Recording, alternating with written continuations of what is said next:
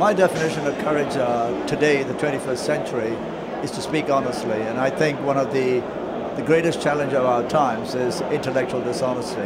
So that's my definition of courage. Speak honestly, put aside vested interests, and address head-on the issues of our times. Well, I encourage myself by taking on the role of slightly but politely the agent provocateur, and asking others, which I'll do today when I speak with the young leaders, though I think that's a terrible word, to be more courageous by speaking and using words that are meaningful and words that will help change the minds of the people who are not thinking, of which there are many.